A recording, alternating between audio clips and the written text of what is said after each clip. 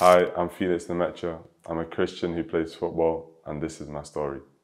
I came to football just because I had an older brother who's 2 years older, and he was always playing football. So from very, very young, I started playing football. I think I was maybe 2 years old when I kicked the first ball. When I was really young, I just played for fun. But then maybe when I was around 10, when I started playing for Man City, that's when it became like, okay, I see the first team, and I'm like, I just want to get there. My brother got scouted first for Man City, and then I got scouted a few weeks after. And then we got signed really, really quick. So that was when I was first in a professional team. I think me and my brother, we always just wanted to be the best. It was almost like football just consumed us.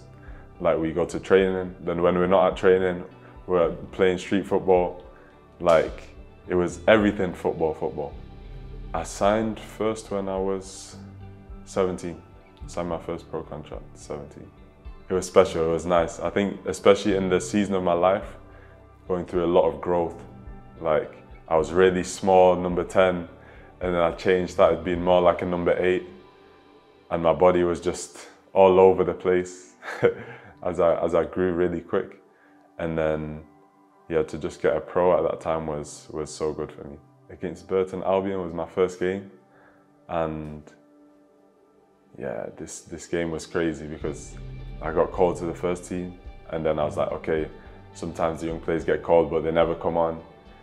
But then I actually got called to come on, and I was just excited, so ready to just play that day. So it was a special day. And then making a big move to Wolfsburg, which was like kind of out of my comfort zone at that time. And yeah, by God's grace, I was able to go to Dortmund after that, which was, of course, also probably the biggest highlight of my career so far. The biggest setback I had was probably in the youth at Man City when I had a long-term injury. It was a strange time in my life because I was 18 and all of the players that I grew up playing against, competing with, and like being on the same level, they started playing first teams, they started doing well, and I had this injury. And then to the world, it could have looked like, oh, he should be sad or he should be depressed or whatever. But honestly, this time in my career was, up to that point, the best thing that could have happened in my life. And it might sound weird, but in that time, I really used the time and used it to invest into my relationship with God. And it was such a blessing because I grew spiritually like never before. I grew mentally also like never before. I'm sure all the footballers out there know that when you're injured and you're doing them conditioning sessions alone in the gym, it can be hard, but I really became stronger mentally just against myself every day. And it was a setback, but it was also a huge blessing for me.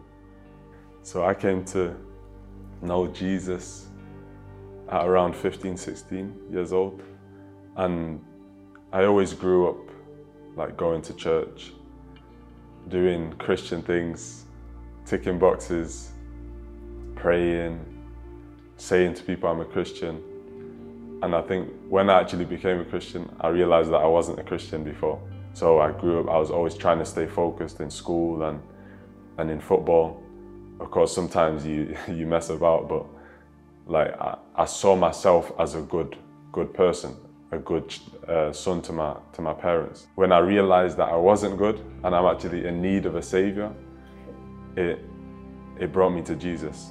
And just through that time, realizing that in my own works, in my own strength, it's not possible to be saved. It's not possible to have eternal life. Because at the end of the day, I realized that my works will not be good enough. Because his standard is perfect, and none of us are perfect. So as I had a good friend, he was also born again, we were always like encouraging each other as we were growing and learning.